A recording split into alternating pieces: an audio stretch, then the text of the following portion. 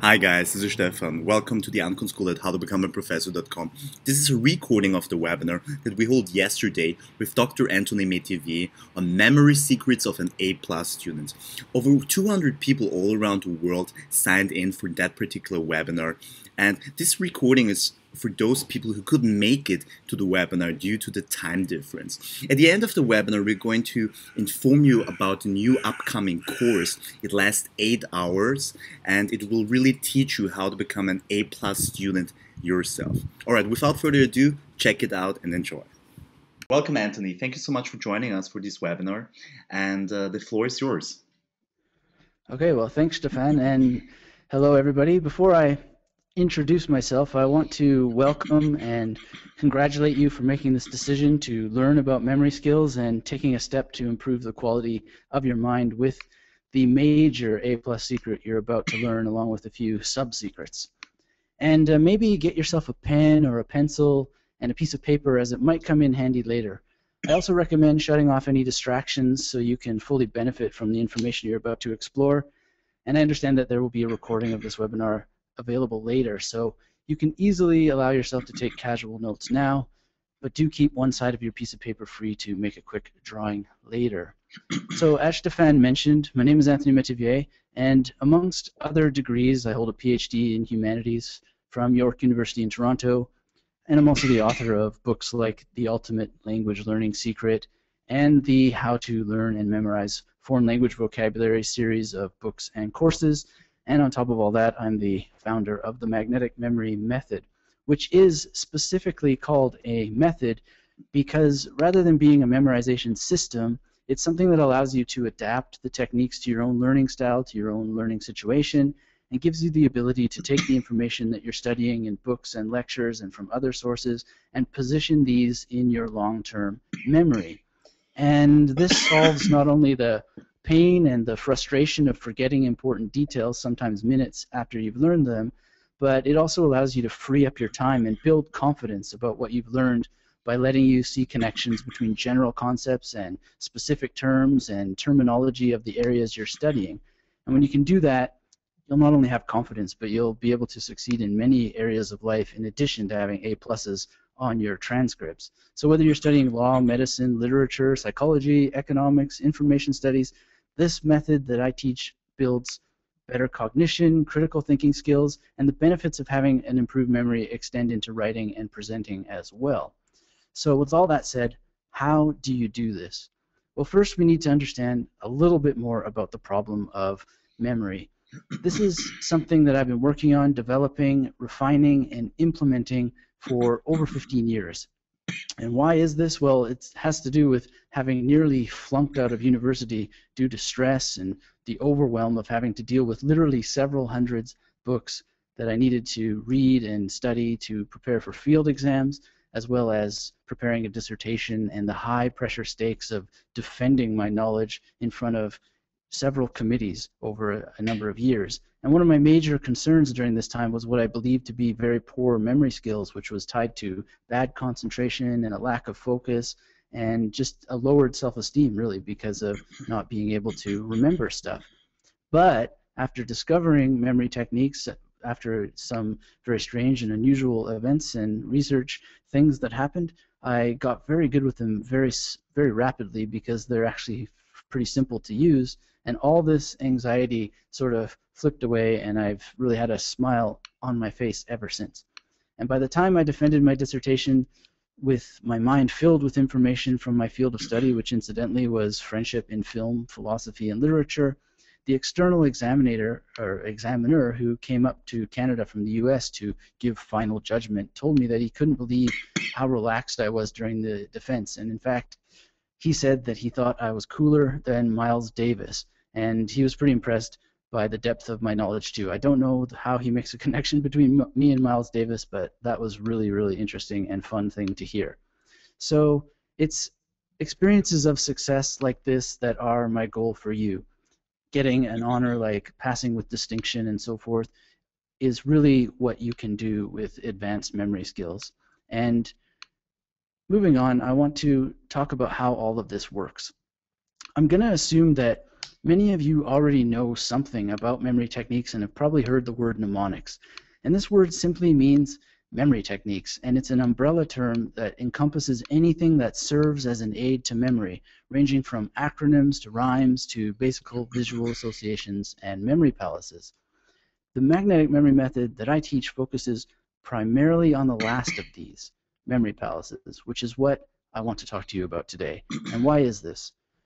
Well, simply put, when you learn to use memory palaces, you can use every other memory technique within them and store massive amounts of knowledge that you can recall easily at any time that you wish.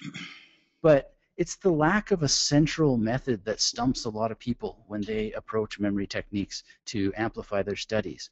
They don't have a centralized means of organizing everything, and everything they read on the internet and spend hours trying to study seems really abstract and vague and strange. This sort of turnoff comes with mnemonics because of the vast amount of information and no real localized methodology.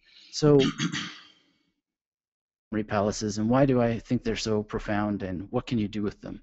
Well, they're a great point of entry into the valuable world of memory techniques and getting A+ grades across the board, primarily because memory palaces are mental constructs based on real locations that you're deeply familiar with.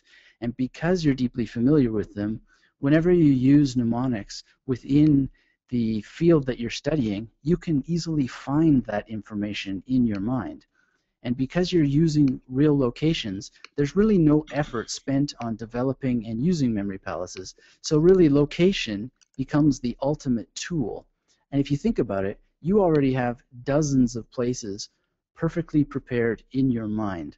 So memory palaces based on familiar locations are a free resource, and they're the best free resource that you could ever find. And because they use the spatial elements of your mind, be it a big building or a small little bench, you can use these recreated locations in your mind to welcome information into your memory, just like you would a very important person as a guest. And this is really the key difference between students who succeed and students who fail. And you know, most students go about their studies with resistant minds like brick walls that they have to spray paint information onto, which makes what they've learned like disorganized graffiti from which they hope a meaningful picture will later emerge. But this is really not a good way to proceed if you want A+, and I'm quite certain that you do. So turning now to the best possible ways to learn and memorize, the first memory secret I want to share with you is mindset. And this isn't mindset in the loosey-goosey, airy-fairy way that we often hear about having the right mindset. This is a specific mindset for memorization. So one way to achieve the right mindset with respect to memory and all learning is, as I've already hinted at, is to imagine yourself being like a charming host to the information. And like I said, to treat information like a guest. So you open the door of your mind with a warm plate of cookies and some milk, and you literally guide the information to the location it's going to enjoy in your memory, so that it not only wants to stay for a while, but it wants to help you invite more information so that the information can take root, and more than just top-down root building, builds lateral networks on all sides and all angles, which enables you to reproduce the knowledge that you've memorized and even create new knowledge because of the deep connections and decisions about what information to choose, and how you choose that information in your mind lets you make more informed situations about what to research next. So with this crucial understanding of the mindset that information is a guest that you welcome into your mind and you cherish it because you want it to stay, let's look at building memory palaces and try to understand some of the best practices. Now, you've probably read some stuff online before about memory palaces, and they probably left you feeling kind of vague. Usually they tell you to use your home and teach you how to memorize a shopping list. Using your home can be usually quite good, though not always, but shopping lists, quite frankly, are boring. So one of the best tricks to getting a quick victory using memory palaces, which you can try today after this webinar, is to actually practice using them with information, memorizing information that you care about. So whatever you do, when you try what I'm going to demonstrate for you today, start with something that interests you, like a fascinating poem or facts about a favorite author, so you can see how these techniques work.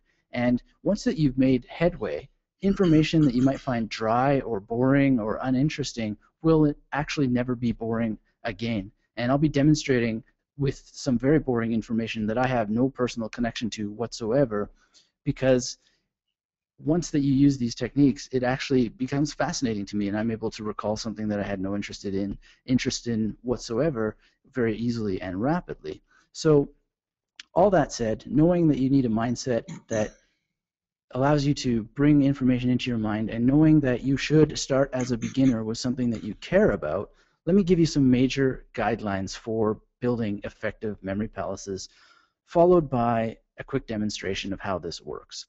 The first major principle I've already mentioned, which is to use a familiar location.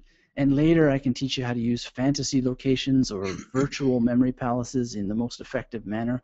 But at the beginning, the best zero-effort strategy is to use a place that you're intimately familiar with and even fond of. Now, obviously, if you once worked at McDonald's and you hated it, and you are, in fact, attending university now and need memory skills so that you can pass and get top-notch grades, so you never have to be a slave to a fast food chain again, you definitely don't want to use a place like McDonald's as a memory palace. I myself tend to be very neutral about locations and have made great use of a paint factory I slaved in while paying my way through university, but it's really up to you to decide which locations that you use or whether you feel positive or negative about them. But generally, positive memory palaces are the best. So once you have a memory palace identified, all you really need to do is something that you do anyway when you're in a location. But instead of literally walking from room to room in a location, you walk from room to room in your imagination. And so if you've got your piece of paper and your pen or pencil handy, you might like to start sketching out a floor plan of what this place you now have in your mind looks like, this familiar location that you could use as a memory palace. And just a square, a simple square for the bedroom in relation to a square to the kitchen is just ideal. It's just from your hand onto a piece of paper, a simple floor plan. And again, as you continue listening and you start to draw, pick a place that you're familiar with and have a generally positive feeling about. And so as you sketch that out in just a very casual way, I'm going to invite you into a memory palace of my own. And I often use my office as a memory palace. And as you can see here, I have, among other things, a desk, a musical instrument, and a bed. And there's a bookcase that you can't quite see on the very right side, and that's for storing books, of course. And the bed is for researching meditation and doing experiments with dream recall. And the desk is for my laptop, and the chair and the musical instruments are for studying memorization for a book I'm writing about musical memorization. The wall is for leaning my guitars on, and the bike is, of course, for traveling home. But all of these places are also good for storing memorized material. And I point these out because they represent the second memory principle after using familiar locations. We can divide up individual rooms in memory palaces into what I call stations. So in the memory palace you see here, my bookcase would be a station, my bed, my desk, my chair, the middle of the wall, and where the bicycle stands in this memory palace are all stations where I can leave information and then later revisit those stations in order to recall what I've left there. Now, there's a lot more detail to be shared about what stations are and how to use them, and I'll be happy to talk more about them in the Q&A. The next principle that I want to share with you is that when you're identifying and later using these individual stations is to have a linear journey. Now, one of the main objects that people raise immediately when they hear about these techniques is that they're not linear thinkers. They don't learn in a linear manner, and that it's counterproductive to try and do so. But the fact of the matter is that we read, speak, and formulate speech and writing as a productive way of communicating in a linear manner, and we can map out or layer information onto a linear journey. Just as sentences go from left to right in a book, we can make information go from left to right in a room. So just as easily as you can pluck a word out from the middle of a sentence and speak it without speaking any of the rest of the sentence, you can easily zoom to a particular station in the memory palace and find just that piece of information you're looking for, while at the same time drawing connections between it and information situated in completely different memory palaces with their own unique journeys. So the linear nature of the journey is also important for how you recall information and how you practice recall to prepare for exams.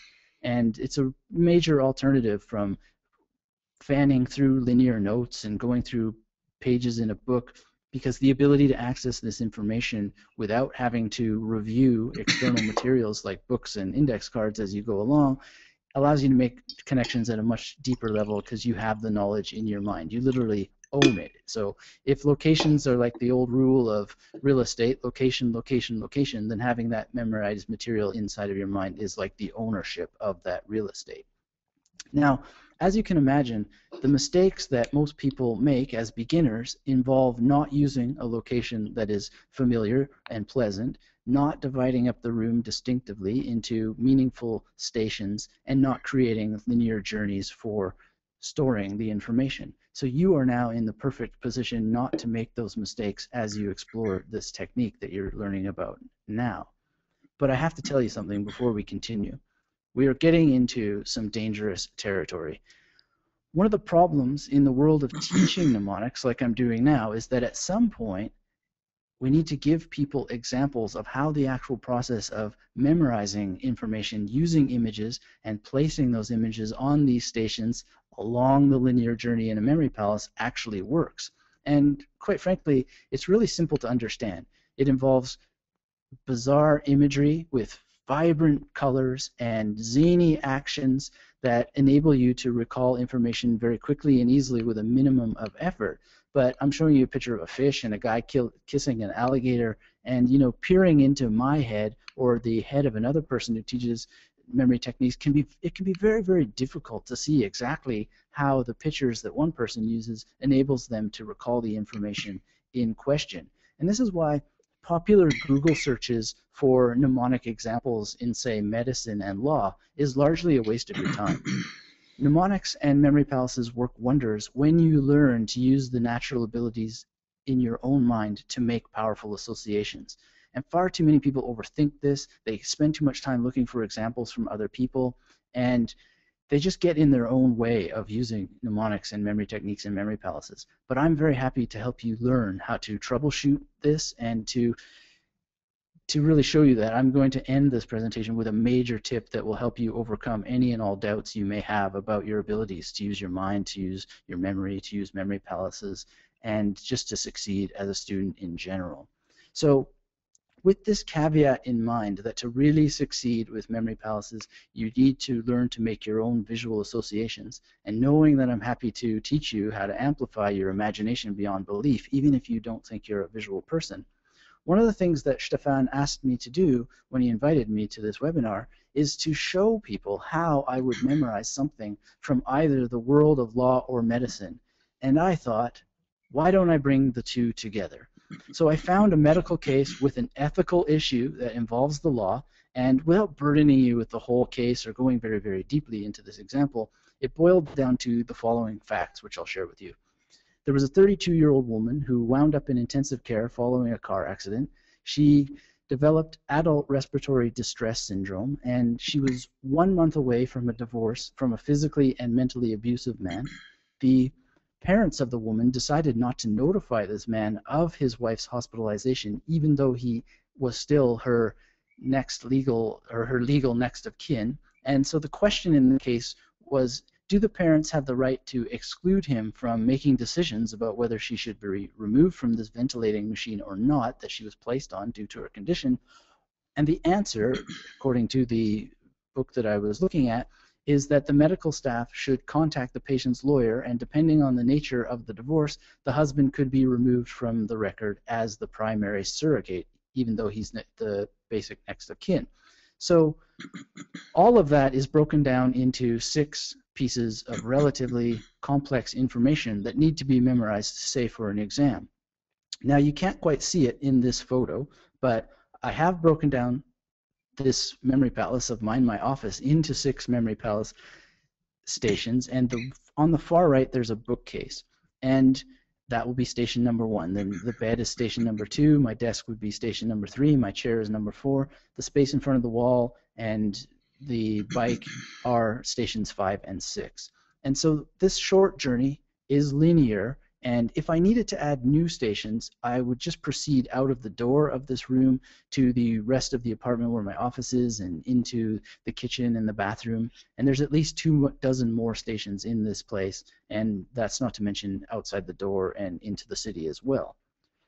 For reasons that I can't really get into due to the limited amount of time that we have, as we move together into this demonstration, I'll tell you that the number 32 in my personal adaptation of the magnetic memory method that I sort of put together in order to help myself get A pluses is automatically associated with the Hoover Dam in a tin can. So the Hoover Dam in a tin can gives me the number 32. And this concrete stuffed can is held in the hand of a woman experiencing a car wreck with the intensive care ward of a hospital itself. So her car is smashing into a hospital that's on my bookcase. And all of this, even though it's in a small contained space on a bookshelf, is actually large, and it's vibrant, and it's colorful, and it's filled with action. It's really, really explosive. And when you do this, you need to spend just a few seconds making this large, vibrant, colorful, and vibrant, and filled with zany action in your mind. And it really just takes a second. Now, moving on my bed, I see a woman with a respirator as her husband is really assaulting her. He has a ring on to remind me that he's the husband, and the father is wringing the divorce papers in his hand to remind me of the theme that she's in the process of divorcing this man. And on my desk, I see Patrick Swayze, and he's dressed like a doctor, but he has this sort of Indiana Jones hat on, like he does in a film called Next of Kin. And he's whipping with a telephone wire the lawyer named Saul from Breaking Bad. And if you've ever seen that series, you would know the line, "Better call Saul." And as it turns out, I don't personally need the next two stations for any more information because it's now entirely clear to me from this little journey through these stations that a 32-year-old woman who had adult respiratory syndrome following a car accident, was in a situation where her parents didn't contact the husband in order to get his feedback and input on her status on a respiratory machine. And the question of the case is whether or not this is ethical or not, and the only real solution is to have the medical staff contact the lawyer to see if that husband either has the right to intervene or he can be removed as the primary next of kin. And I also want to add there's like certain little conveniences that happened here. Like, for instance, it just happens that the woman in the ventilator winds up on my bed in this memory palace, and it just happens that Saul, the lawyer from Breaking Bad, comes to mind as a lawyer. The more you use these techniques, the more these little happy accidents happen. There's nothing mystical about it or anything like that. It's just that by using your imagination in this way, it begins to almost design things in advance for you. So I could have chosen any number of memory palaces and gotten photographs for them for you, but it just sort of, this kind of convenience comes, and it's about developing creativity. And the more creative you are, the more you practice creativity, the more these happy little accidents happen. So if you notice this sort of convenience there, that convenience is sort of designed by my unconscious mind. Now I want to point out that, again, I didn't use two of those stations, but I can save these for later. So for example, if I wanted to add the dates or the American states or some special terminology that was involved in this case, I can just simply put those there at these next stations. And if I needed more details or wanted to make more connections to other cases, then I've got outside the apartment, there's a park, there's the S-Bahn or the train for those of you who aren't in German-speaking countries, and beyond. There's just so much space out there in the world. Now, what am I going to do with all this stuff? Well, you got to test it to make sure it works. So in order to test my recall of this information, all I did is I went into a different room and I had a piece of paper and I wrote down using these images as much as I could remember, and the images helped me recall in great detail everything, all 6 parts that I sat down to memorize. And I just went along that journey in my mind and triggered off those images and reproduced the material onto paper. And then I went back and checked, did I get this right? And I got everything right, 100%. And if I had trouble and I needed to go back and compare and troubleshoot, this is easily and quickly done by simply looking at the source material and running along that linear path in my mind and either amplifying the images, replacing them, or as I prefer to do and have people do in the magnetic memory method, who the people who use it, is to use the principle of compounding. And so recalling something as detailed like that and as complicated as that, it's relatively rich, and it involves not only details, but the consequences of decisions or possible avenues for action that need to be recalled. It's really just as simple as figuring out a few spots in a room and following a few simple principles, such as moving in a linear manner. So just imagine that the short investment of time that it would take to think about, say, 5 or 6 or maybe even a dozen places you're familiar with, be they coffee shops or restaurants or your church or a building on your campus, which may also be a coffee shop, or movie theaters, which are favorite memory palaces of mine, or it could be your home or the homes of your friends and relatives. And there are just many, many other options that you could use as memory palaces. The world is an extremely big place. So just by taking a short while to develop these memory palaces, and by following the few principles I've taught you now so that you can recall information with ease, well, look, I'm not talking about magical spells or fairy dust. I'm talking about a very practical method that will open the world for you when it comes to quickly memorizing information and recalling it with greater ease than you possibly have ever even imagined possible. So to sum up, the first thing is to build memory palaces, and to not overthink it. Just get started and use the principles I've given you right now. Ideally, build more than one. Even if you just start thinking of the places that you can use, you're going to be far ahead of the people who are aware of these techniques but don't do them, because always it's just a matter of having the mindset and getting started. Then you want to divide your memory palaces into different stations, and just start with a handful of stations to begin with. Here I have 6. You could start with just as few as 2 or 3. Now, you want to make sure and pay attention that the journeys are linear for the reasons I mentioned, and you can always add stations in if you wish, if you follow other principles that you can learn about. You can also practice using images and actions and placing these on or near stations. And you might want to think and make a list sometime of different celebrities that you know, different fictional characters and so forth, so you have a kind of pool of associations. And while you're watching movies, think about how people could be used. So if you go see the new X-Men movie, which I want to do very soon, I'll be paying attention to how these people could be used in memorization later. And this is a very exciting way to watch movies. And finally, if you want to get started today, find a case study or something that is interesting to you in your field of study that you have a problem memorizing, and do what I've just demonstrated to do on this webinar, keeping in mind that as a beginner, you want to have something that is at least a little bit interested to you, so that later you can make it tremendously exciting, and you'll never have a problem with information being dry or boring again. And so for many of you, you've just received more than enough to get started with creating memory palaces and using them to memorize all the material that you could ever need in order to become an A+ student and a master of knowledge. However, if you want more in-depth training, including the best ways to recall this information in the best possible conditions with total confidence and concentration and relaxation, then a program of study will be made available to you. There are a lot of finer details than the list you see here to making sure that your imagery works, and I'd love to talk to you about information division and bridging figures and some of the finer points that will make your use of associative imagery not only easy and extremely effective and super fun to use, but in the ideal future I see for you, you never need to tackle difficult information again in order to get it into your memory.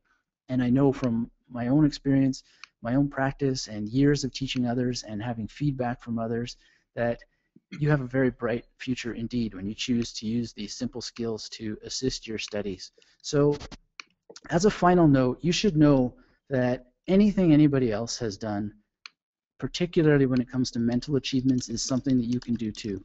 But if you hear yourself saying to yourself, well, I couldn't do that, then now is a very good time to go into your mind and think about why you don't believe you're valuable enough to do what thousands of other people have done.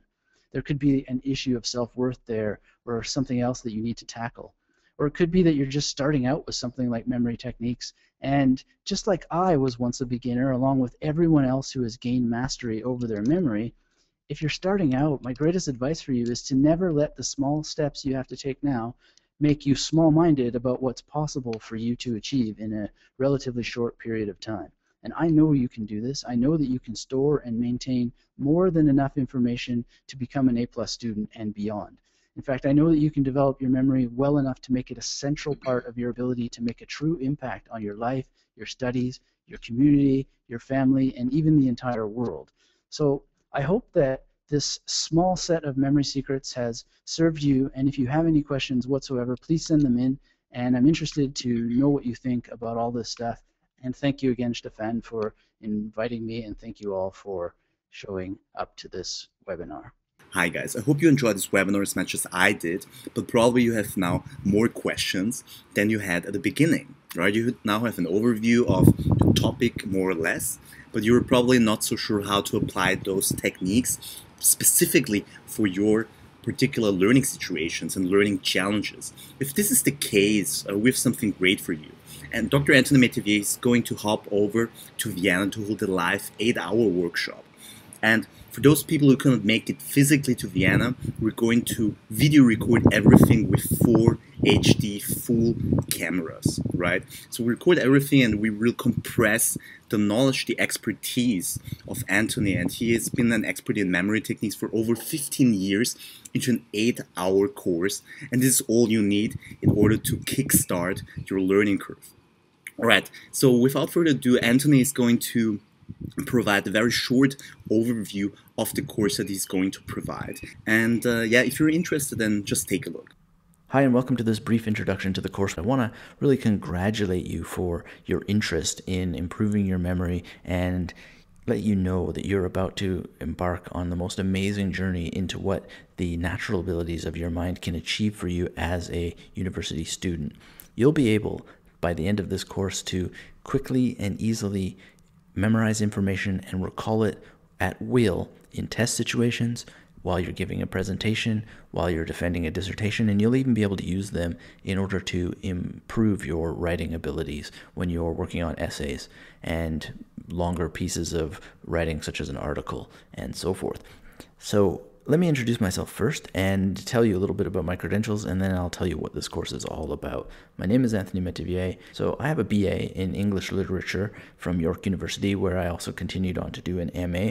And I did another MA in Media and Communications at the European Graduate School, and also a PhD in Humanities at York. And my academic records are peppered with A+. And memory skills was a huge part of that. And I want to be able to give you all of that information so that you can repeat the process. None of it is brain science. None of it involves rocket surgery. It's all very, very simple when you know how to use your mind in order to memorize material in very simple ways. So what is this course all about? Well, the seminar contains 8 modules, and the first module is how to build and use memory palaces in no time flat. A lot of people think that it takes a lot of time to prepare memory palaces and to get information into them. And the fact of the matter is, when you know how to do it right, you know how to gather different memory palaces quickly and easily, then it really doesn't take that much time at all. And if you invest a small amount of time, these are memory palaces that will serve you for the rest of your life. So we are going to make sure that you leave prepared with memory palaces that you can use for all time, for as long as you want to use memory techniques and succeed with them. The next part of the course is how to place information in your memory as you study. So this is about using the memory techniques in real time, actually putting material into a memory palace so that you can later access it by revisiting that memory palace. And you want to be able to do this while you're studying and while you're even taking notes, if you want to keep record of citations and things like that, because I don't necessarily recommend that you spend time memorizing citations, although I will teach you how to do that if you want. The next part of the course is how to create and use memorable representations that employ all senses. And this is a huge part of enabling your recall and also part of making the learning process a lot of fun, a lot more fun than anything. There is no such thing as dry information when you know how to use all your senses as part of the learning process. Next, we're going to talk about recall, how to easily and effectively recall what you've memorized. And this involves it's a second part of the memorization process, you want to be able to test what you've memorized, and then you want to be able to ensure that you're going to recall it later when you're in a exam situation. And that's its own sort of topic that will build upon what we've already studied, so that you're able to very, very easily and cohesively and accurately recall what you've memorized. That's what we're going to cover in this section. Next, we're going to talk about how to memorize the most important parts of a textbook for an exam. So this is a section where we actually apply what we've learned about memorizing to specific circumstances, such as textbook memorization. And we're going to use the material that we've memorized to write top-notch essays or even a dissertation years later. So I sort of mentioned at the beginning that we can use the techniques of memory that we're learning in this course in order to assist us in writing later, and that's what we'll get to in this section of the course. Next, we're going to talk about how to hack short-term and long-term memory. There are differences between short-term and long-term memory, and we're going to want to use them effectively. So we're going to go over that in this module. Finally, we're going to go through how to use relaxation to experience no stress during your exams and still have 100% recall, because a huge part of being able to memorize and recall information is being relaxed, and there are specific techniques that will enable you to do this that are super simple to use. They take no time whatsoever. You can do most of them anywhere, and they have application through other parts of your life, such as if you're nervous going to the dentist or something like that. But they definitely are amazing for test situations, to be relaxed, or any time that you have to speak in public. So this is a major benefit of the course. As a bonus, I've got how to memorize the names and important facts about authors, famous figures, and history makers. And in this section, you're already going to know how to do this, but I'm going to use this bonus to tell you how to add things like dates and who they were married to, and whatever sort of trivial or deeply important supplementary facts that you might want to enter and add to a particular piece of information that will add compound value to what you've memorized and allow you to make deeper connections and have this sort of sense of asynchronous knowledge and nonlinear thinking, or lateral thinking as De Bono called it. And this is the call to action part of this video, and you should definitely sign up to this course because it's going to be amazing, and there's going to be some firecrackers and explosions and all sorts of stuff.